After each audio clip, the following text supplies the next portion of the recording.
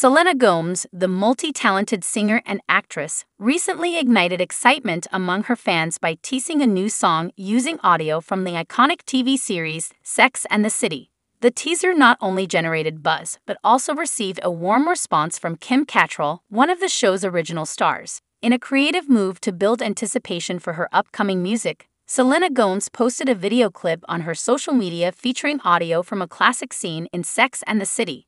The audio featured a memorable quote from the character Samantha Jones, played by Kim Cattrall. The quote, "Every once in a while, a girl has to indulge herself," resonated with fans of the show and Selena's followers alike. The use of this beloved TV moment was a clever way to tease her new song and generate excitement. What made the teaser even more special was Kim Cattrall's response. The actress, known for her role as Samantha Jones, expressed her approval and support by commenting on Selena's post with a heart emoji. This interaction between the two celebrities delighted fans of both Selena Gomez and Sex and the City. While the teaser provided a sneak peek into Selena's upcoming music, it also served as a reminder of the enduring impact of Sex and the City on popular culture. The show, which explored themes of love, friendship, and empowerment, continues to resonate with audiences around the world.